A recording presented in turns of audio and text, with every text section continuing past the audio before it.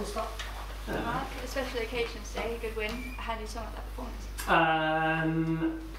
The cliche tale of two halves. We were not quick enough first half. We weren't progressive enough first half. We were a bit slow in our build-up. We didn't get beyond their lines enough. When we did, we were dangerous. So the reality was, we at half-time had a few words with each other and recognised that we needed to be better, and that we did not give the Red Devil energy that we needed to do. So second half you saw that, and the players took ownership, which is what all we'll ever want. They perform, we're there to support that process, and we were a much better second half. And just a word on Lucy, she got 2 goals today. The first one I think was exceptional. Just sum up what it's like to work with her and how she's developing as a United player. Do you know what, more importantly, like we had a meeting this week, me and Lucia, literally on Wednesday I think it was, and I reviewed her game against Lewes. I don't think she performed anywhere near her ability, but her energy to want to get back on the ball. And so we had a good honest conversation, and she was great. And the reason we signed Lucia is because I think she can do that for 90 minutes. And she's taken a little bit of time to adapt to the league, but she is absolutely, when I talk about the Red Devil energy, it's her. Like, she is it. The way she moves, the way she presses, the way the touch and goal is beautiful, but it's the way she invades the space behind the shoulder. That's exactly how I see it. So she was excellent, and she needs to keep it up now. I've got now 45 minutes or second half of footage to show her that this is the Lucia Garcia that Manchester United need. And finally from me, the fans today, over almost 28,000 inside Old Trafford. Can you sum up that occasion? Do you know what, more importantly, I'd said this is the 3rd game I've played here as manager, and it felt more like home today, and it felt like it's our ground as well to kind of perform at. I know the players felt that as well, but with the second half, there was a moment it turned, the fans just got right behind us, and it was then we knew the energy. And sometimes when you've not had massive crowds for a long, not as long as women's football has been around, we're pretty good, we have lots and lots of people, but it does make a massive difference. And I felt the fans were magnificent throughout, and especially second half when we needed them. Thank you. Hi Mark, congratulations on the great win, great second half. I want to talk about Ona for a moment. I think she was phenomenal. Now she's 2nd in the WSL for assists. She's got 8 assists now. How important is she, not just this season, but to keep her as well in the summer? Yeah, it is, and we're working hard to try and do that. She's a magnificent fullback. There's a lot of love for Ona at the team. She knows that. And we have, we've got her to stay at Manchester United for a long time to come. She's the type of player that will help us reach our potential, but first half we need to expect more from her, and that's the beauty of her, right? She comes in second half and does that, and yet you just have to remind her of what she needs to do, but she has that ability and that quality. So yes, we're working hard behind the scenes to try and keep her, but because she performs like that. And just one more question on Alessia Russo. She came off to a great applause from the crowd today. I did not get a goal, but I guess she got the assist of getting the penalty. How important is it to keep her as well in the pursuit for Champions League football? Yeah, it is. I mean, look, Alessia is a Manchester United player till the minimum the end of the season, right? And we're working hard behind the scenes to do that as well. But again, Alessia, I spoke to her at half time, she didn't get up to her speed. She was a little bit subdued first half, as a lot of players were. But then second half we saw Alessia get up to her speed, and then she has this unique ability to pivot on literally a penny. The way that she can turn somebody, hold off pressure, and then cut quickly. Yeah, she's great, but I need to see that more from her. So, we're trying to work, as I say, we're working hard to try and keep her here. But while she's my player, and we're making sure she's right on the top of her game, and second half she was, and that's exactly what I expect from her going forwards. Thank you, Mark. Thank you. Hi. You talked about not playing to your best in the first half. Why do you think that was? Do you know what? I don't think it was a negative. I don't think we were bad. I think we were trying to figure out West Ham's high press, and we didn't go beyond it enough. They were very high halfway. Sitting off in the first phase, but then jumping as we went to the side. So we just needed to get between the lines a little bit quicker. But really then use the fullbacks beyond the wide player so that we could progress and then they would naturally follow their shape. And we didn't do that enough first half, we didn't, and so we looked at some little adaptations as well as energy adaptations at half time, and the second half we were much better. So obviously winning to keep pace with Chelsea, you moved ahead up again. Was today a case of winning ugly? I mean, you've won 4-0, but obviously with a performance that wasn't perfect throughout, was it a case of getting the win and just put the pressure back on Chelsea? I mean, it is, of course, that's the result part of the game, but no, I mean, we will look at, we have perfect for us is that we saw less energy in the first half and then loads more in the second half, so we've got stuff we can learn from that ourselves. Look, it's great to be top of the league, but we don't win anything right now, so we know what we've got to do, and I think although we haven't performed well for the whole game, we performed better, and we know why we did second half, and that's what we'll take forward into the games coming up. And just one more thing is just checking that both Alessia, Russo and Mary are okay, because obviously they carried on, but it's now getting so close to the World Cup that whenever an England player goes down, it's there's a little bit of a flutter just in case. But just checking they're both okay. Yeah, Mary was a contact, she was smiling after the game, so I think you'll be sore, but and then Alessia was a calf, I think, again contact, so both seemed fine afterwards, both were smiling, so no over concern right now. That's all. Thank you. Hi Mark, how are you? You had your haircut? I did, I promised you. You did? You did? I don't break my promises, you know that now. Good lad. Forgot my question. Right. So Hayley Ladd, we spoke about Hayley Ladd as well during the week, alongside haircuts, and you definitely forgot what you were going to say now. really nice moment for her to get a goal today. It's maybe not what she's known for, but a great finish. She's like a 7 out of 10 player every single week, sometimes more. How important is she? Just, you know, in the first half, sticky, but how important is it to have someone like that can just protect the possession and just be so strong in winning the ball back and sort of getting into more progressive areas? Everyone, I mean, you know, a lot of people throw criticism at me for lack of rotation, right?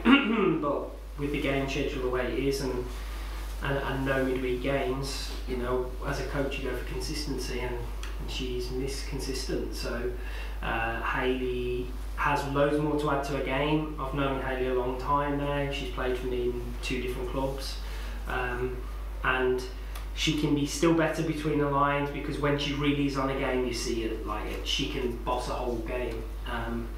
But she was excellent throughout, and barring progressive moments, which, you know, I wanted to do more because I'm always going to ask more of her. She was excellent. But I want to add a special mention to Tooney today, who I thought was magnificent. Like, it's about time. She was aggressive off the ball, she was aggressive on the ball. Again, we've spoken this week about what she needs to do, and I thought she was excellent. I thought asked Katie Zellen to be the metronome today, and she kept us ticking. I thought so. As a 3, I thought they were great. I wanted to talk about Katie Zellen as well. I think that's 3 in 4 games she's now scored at Old Trafford. Another player that maybe you wouldn't expect to be scoring or frequent, but she seems like a big game player. She's obviously in the England squad on a regular basis now. What is it about her where she just keeps showing up on the big stages? Big game brain, Graham. She's got a big game brain. This girl sees the game 2 steps ahead. I've said it a lot. She is, for what her legs won't allow her to carry, her brain carries her way beyond. She is, as I say, she sees stages, she sees pictures, and sometimes when people don't move to the thing she's seen, that maybe stumbles her. But that's why she's the captain. She sees the game, she produces the game plan with us in the way that she plays, and she helps gel our team. So you know, I thought she was excellent. I asked her in the week as well to be more consistent. I felt she'd given away a few balls that she's overthinking. Just keep the rhythm of the game, and I thought she was great at doing that today. How underrated do you think she is? How what? How underrated do you think she is? Because she doesn't always get the credit. I mean, she's not underrated by me, so she plays a lot. So yeah, she's. I think she gets unnecessary attention at times, or not enough. But the reality is that's okay. She gets it. She understands it. She's got a real good head on her shoulders. Comes from a great family background. So yeah, I'm absolutely proud to have her as our captain. Cheers, Mark. Thanks. Thank you, mate. There's one from me, Mark. Will you be watching the game tomorrow? And if so, how nervous or not nervous? Not nervous. What are you hoping for? No, not nervous. I mean, obviously, you'd like a result in it, and somebody's dropping points, right? So that's those games, and we've got 2 of those nature games coming up against those teams. So the reality is, I haven't seen my daughter today, so we'll have some time together tomorrow and just enjoy family time, because I think that's the most important. We preach about that as a collective, as a team, they're enjoying the downtime, and there's nothing we can control tomorrow, so why worry about it? You kind of freed it on waiting for your question. You're stewing on it, aren't you? Sorry, man. You kind of touched on it before, but you know what you need to do. You've got 6 league games left, and you're obviously a stickler for 1 game at a time. How much is that mentality now really going to come down to, like, say, 6 cup finals to achieve what you want? Yeah, cup finals, but again, I mean, the reality is they are and not cup finals. We just need to perform, Jay. Like, we have a great opportunity. I think when we put them as cup finals, we feel sometimes that makes us play better. Actually, that makes us reach far outside of the things we would naturally control. So, no, we're going to play 6 games, 6 league games, and we're going to focus on trying to win all of those as best we can. We know how difficult that's going to be. We don't expect anything. So when you don't live with expectation, you just play football, and we will just play football, and I will not change. Nobody, no matter how many people go with me and come and say, I will be focused for every game like we are, the one that's just gone and the one that's coming up. We will stay focused, and because regardless, we don't deserve a result if we don't perform. I know you can win ugly, and that's a great thing as a winning team, I know that. But we've got to strive for performance, and that's something first half we didn't do, second half we did do. And just a little bit later, I assume that you didn't celebrate your birthday the other day properly for preparing for this one, and is that going to come up tomorrow, family time? Actually, no, to be fair, Laura, she treated me, I'm a Harry Potter fan in terms of the nature of the film and so on, and so we went to watch the stage show probably 3 or 4 weeks ago, which I thought was excellent. So she's already treated me. She's I can't have a 2-week birthday, as she's already told me. So no, just a little bit of family time. Look, Sadie's at a party tomorrow, so and then we get to spend the rest of the day together. So yeah, it'll be just family time's great for me. I really enjoy it. I'm sure you do too. Yeah. Right. Cheers. Thank you, mate. Here it comes. Come on then. What's in there? What's in there? That's not coffee, is it? It's hot chocolate. We make a lot of the stay at the table and going for the title and winning games, football. But for you, what does success look like this season, or what would failure be? So that's such a deep question. I wish I hadn't asked you in closure. Yeah, look, success for me is trying to maximise performance, because I know, and I don't say that as a throwaway comment, performance is control. Control of games, control of what the opponent do, control of what you do to the opponent. And so that's the reason we talk about performance, because, and you can see I'm up and down, like I'm usually pretty calm on the sideline. I let Martin kind of direct little parts and stuff. So, but today was much more about, I didn't feel our energy was there, I didn't feel the rhythm of our game was there. So success for me looks like, of course, for us as a club, it's winning things. That's success. So I'll put that side there, and I'll put that, because that's a place we want to win things. But we wanna do things that are bigger than that. We wanna play football. We wanna be aggressive with the ball, without the ball. We wanna be the energy team, the people who love to come and watch, and I almost want to be the team that you love your team, but then you kind of watch Manchester United because they are exciting, they're energetic, and they epitomise. So that for me would be the other part of the success. But of course, winning games is what I'm here for. And then failure, if we don't perform, if we don't keep getting better, and the reality is we're getting better, and we're getting more experience, and we're getting more energy, and so we are succeeding in that sense. So failure for me would be if we take our eyes off that and all of a sudden start looking like we've got how many cup finals left. We're going to stay focused on enjoying football and playing to our level of energy. So you see your job as a manager as maximising the performance, helping the players develop, rather than getting the win any way you can. No, we would do that. We've done that this year. So no, I don't see it that way. I see it as look, there are stages of the game where you've got to try and change the game to win it. So no, absolutely not. I won't. I used to at Birmingham try and play the same way. But actually no. You know, as I've grown up and as I've matured, we have to try and win the game. So we have to find ways to win the game. But up until that point, we have to maximise the opportunity to win that game the way we can.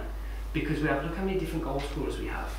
Because once a team shuts us down one side, we now use the opposite space, or we use a different way of scoring. So, and we designed it that way. So, no, just to clarify, success would be, now it's a good question, I'm happy you asked it. No, we have to find ways to win games, because that's what we're here for. But I want to, until that point, try and maximise our options, because I think that can help us win more games. Is that all right? Yeah, that's good. Thanks. Anyone else? Have one more? Yeah. Good. Because you've got what you're going to ask, right? You know what? That's the God's honest truth. Yeah, 100%. I remembered. I know it's not really in your control, and it's not got nothing to do with today's game. But obviously, semi-final coming up soon. You talked about today feeling like Old Trafford feels more like home, and I think it definitely feels like that. Is there a possibility that you could potentially play the semi-final at Old Trafford, or would you prefer that to be at LSV? Honestly, whichever way our fans feel and are as energetic as any place they are, so whether away we feel their energy. So I don't know what the conversations are around that, but if it's at Old Trafford, brilliant. If it's at LSV, brilliant. Like, our fans will feel it. So you know, we have the best fans in the world, expectant fans, of course, but yeah, they're the best fans in the world, so wherever we are, I'm sure they'll pack it out. Cool. Cheers, Mark. Thank you, mate.